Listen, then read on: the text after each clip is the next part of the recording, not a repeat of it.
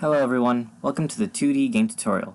My name is Kevin and I will be helping you through these first two parts of the tutorial. In this series, we are going to teach you how to make a basic top-down 2D hack and slash that is designed to teach you how to put everything that you've learned from labs together.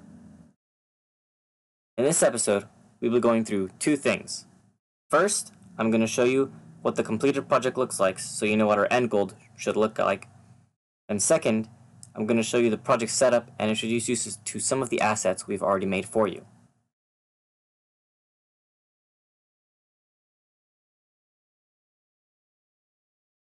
This is the start menu for our version of the hack and slash. Here's the player, and here's an enemy that we will create later. As you can see, the player can move in 4 directions and attack in 4 directions.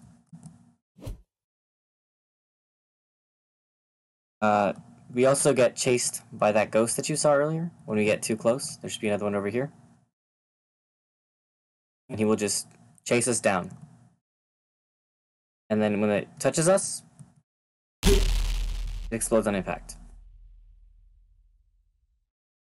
As you can see, it deals damage, and this UI slider up top diminishes when we lose health. But if we find a chest like this one, and pick up this health potion, should increase it back to full. Now, towards the end of this level, you will see this red area.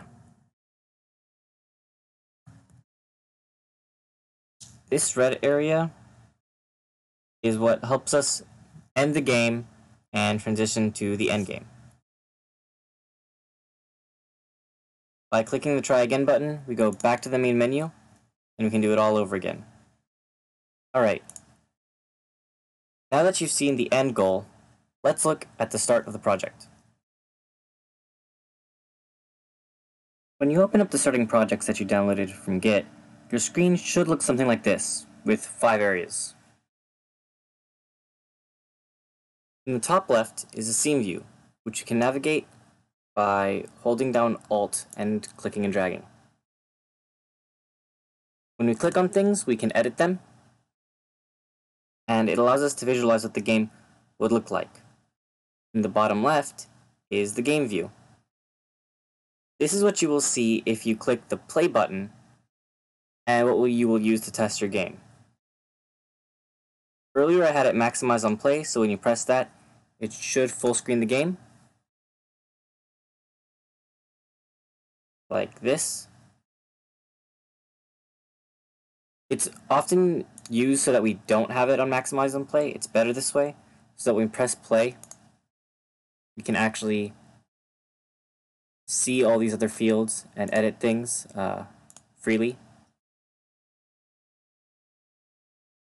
To the right of the scene is the hierarchy, which has 4 objects that we added.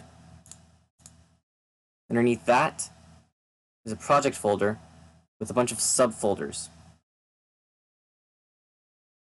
These have assets which will help us make the game. The animations folder holds animations for both the enemy and player. Gizmos holds the cinema machine. Prefabs is what we will be using to make copies of game objects that we already made. This will make copying those prefabs and just adding them a lot faster.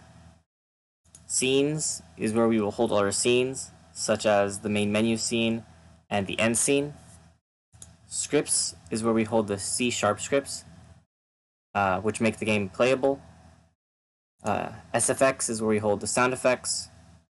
Sprites holds all the sprites that we've made for you, and Toon Explosions is just another import that we got for explosions. That's all for the folders. And then to the far right, we have the inspector, which holds information and components for game objects, and we will be using this constantly for the player and enemy values. Yeah. That's all for this video. In the next one, we will be creating the player and some functionalities.